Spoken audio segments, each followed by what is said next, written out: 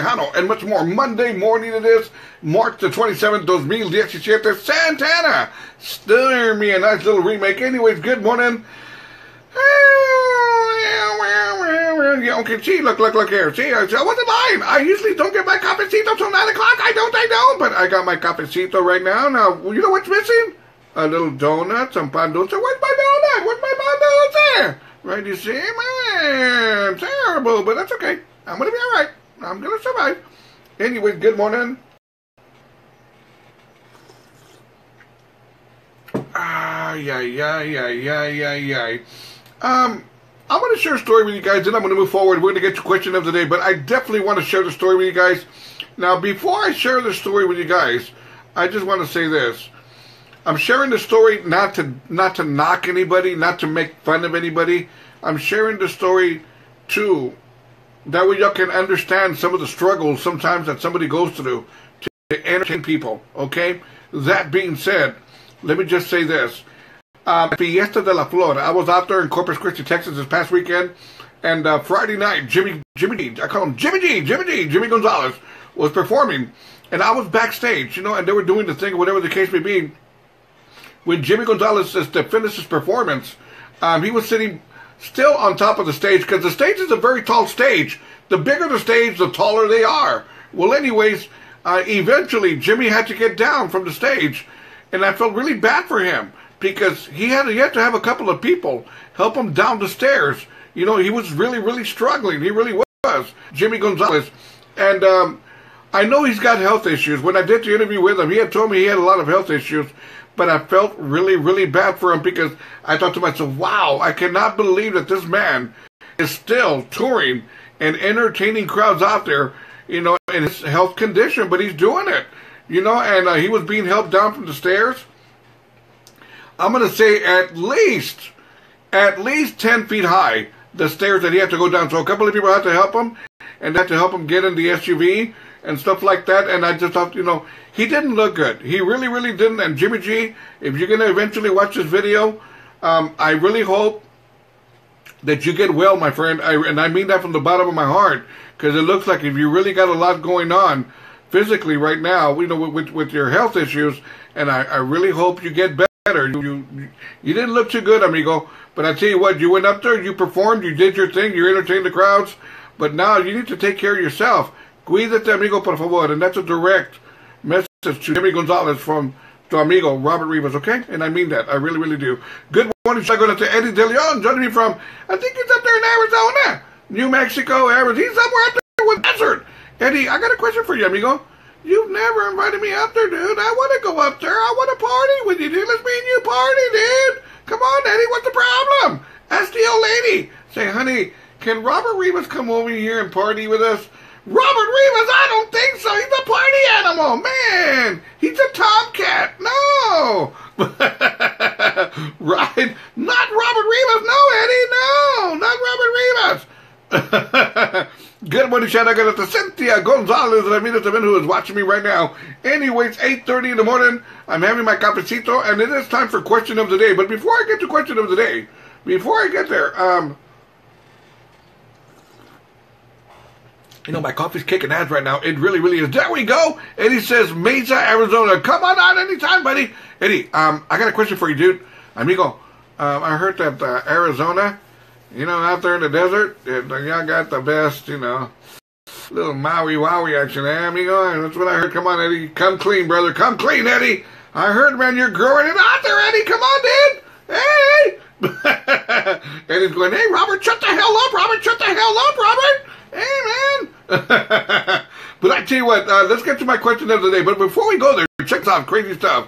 An elderly couple flying from Florida to Michigan ended up on the wrong plane, which took them 520 miles off course to a New York town on the Canadian border.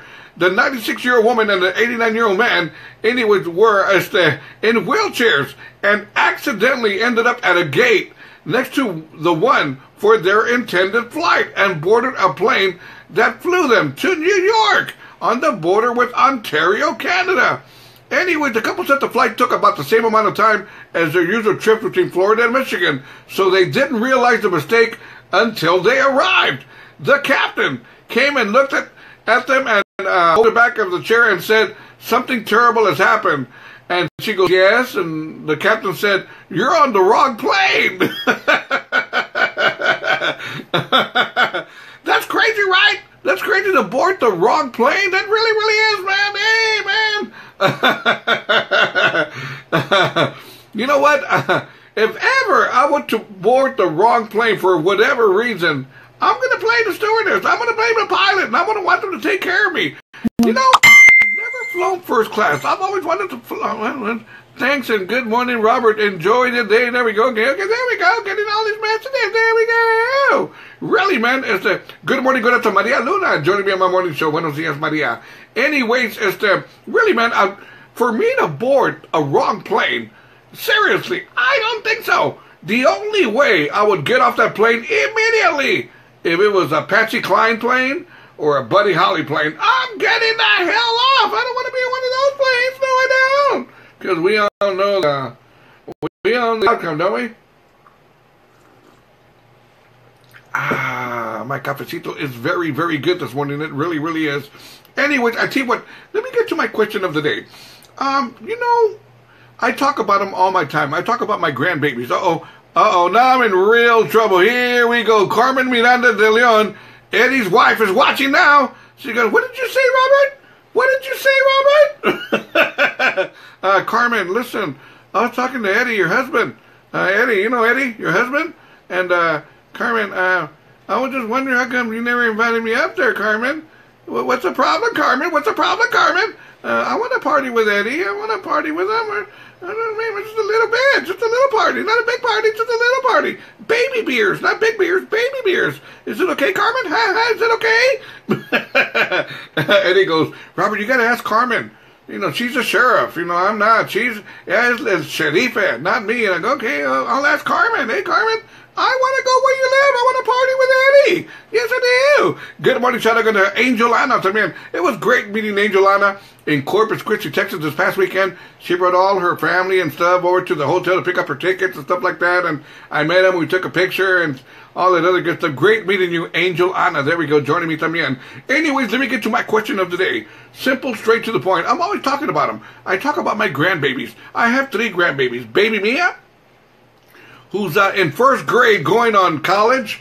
It's the baby Jace, who's already starting to talk and can throw me the finger. And baby Trinity, who's doing very well as well. They're my little baby Trinity. I love my grandbabies with all my heart, man. My grandbabies, you know, grandbabies, like, look, I'm going to use myself for example. You know, I can pretend to be a tough guy out there. Hey, ¿qué pasó? And say, hey, what's up, dude? Yeah, dude. You know, all this camaraderie and stuff, right? But the locos forever and all this stuff, right? Tough guy. And then I get my grandbabies, and I turn into a wuss. Oh, my little baby. You know, I talk all that little baby talk, and I can't do that, man, in front of the guys. Because the guys are going to look at me like, what's your problem, Robert? You know, talking that baby talk stuff? Come on, dude. No self-respecting vato loco talks baby talk, Robert. So I got to kind of do it, you know, away from the guys, you know, because, you know, in front of the guys, ¿qué pasó? Yeah, give me another beer, sir. You know, give me a round, para toda la gente aquí, you know, talk that guy talk, you know. But when I'm with the grandbabies, man, the grandbabies, ay, que chula mija, mi baby, right? Right? That's the way it is with the grandbabies. So, my question of the day, simple, straight to the point. Do you have any grandbabies? And if so, how many do you have? I have 3 grandbabies. I have baby Mia, I have baby Jace, and I have baby Trinity. And I also have baby Eliana, which is not even a baby no more. She's like in the 3rd grade. She's my half grandbaby. There we go, half grandbaby. So anyways, head on over to Robert Rivas Internet Radio group page right now and answer mi pregunta, por favor. Do you have any grandbabies? Good morning, shout out also going out to Elsa Valdez saying, hi, Robert. Good morning, Robert. Good morning, Elsa. Good morning. Anyways, tonight here in San Antonio, my beloved San Antonio Spurs are taking on LeBron James, the Cleveland Cavaliers. They invade the AT&T Center tonight. Should be one hell of a game. I tried selling my tickets last night, and they sold right away. Somebody picked them up right away, so okay, I'm good with that. That's why I'm selling them. I'm good. I've seen LeBron too many times. I'll stay at home, buy me a couple of beers, and order me a pizza, and I'll be good to go. There you go. So, head on over to Robert Rivas Internet Radio group page right now and answer me pregunta, por favor. Do you have any grandbabies? And if you do, how many do you have? I got somebody here, Norma Jean, 1 second. Ah, my coffee's kicking butt. There we go. Norma Jean Signs, Saturday says, they are definitely a blessing. I have 27.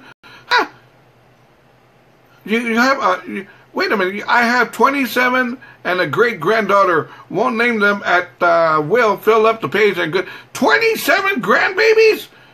Am I reading this right, Norma? 27 grandbabies? Man, you can start your own baseball team. Man, 27 grandbabies? Man, you know, somebody needs cable. You got to get them a flat screen TV. They got to start doing something else, man. 27 grandbabies. Man, you can start your own company, you know, building cars, you know, drug trafficking. You can do all that stuff. Anyways, Elsa Valdez says, she's from Mississippi. I'll be in Mississippi in 3 weeks. Elsa Valdez says, I got 12 grandbabies and a piece of my heart. I heard you this good morning. Ah, there you go. Good morning. 12 grandbabies also. But 20, let me see, 27 grandbabies. That's a lot of diapers. I got Jeffrey Charles coming on to look at. I'm going to shut up. Good morning, Double R Radio. What else? Well, good morning, Double R Radio.